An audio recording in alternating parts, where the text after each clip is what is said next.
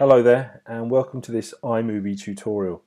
Today I'm going to show you how to use Slo Mo, and I'll be doing that running iMovie on my iPad mini, but it works just as well on the iPhone.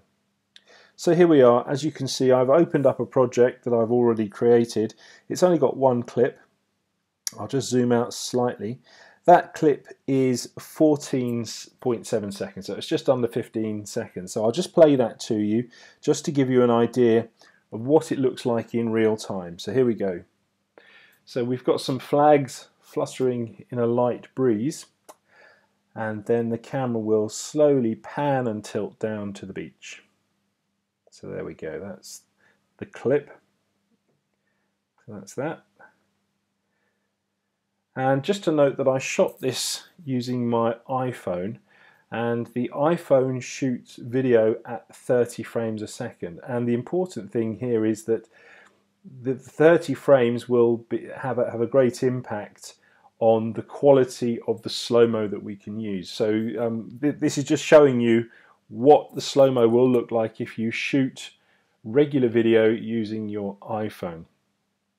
So to actually slow a clip down, you need to highlight it, come down to the bottom here and click the speed tab, and you'll see this little slider. At one end we've got a hare and the other end we've got a tortoise, and that obviously means fast or slow.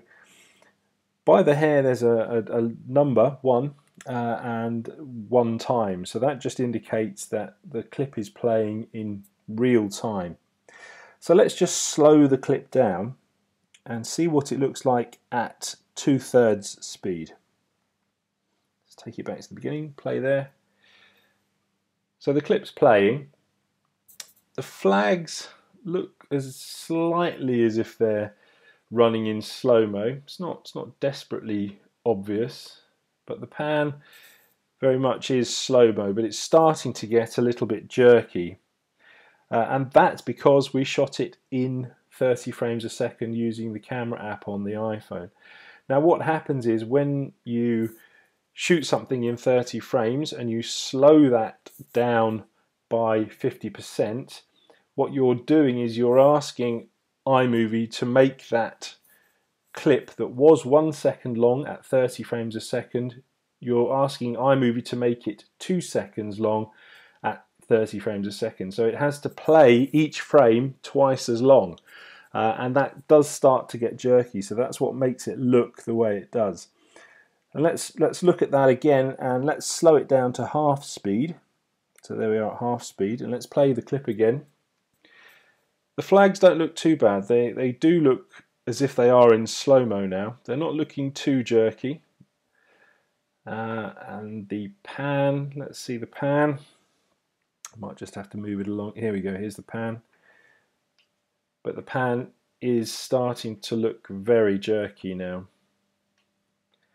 Let's come back, and then just for fun, let's slow it right down to 1/8 of its speed.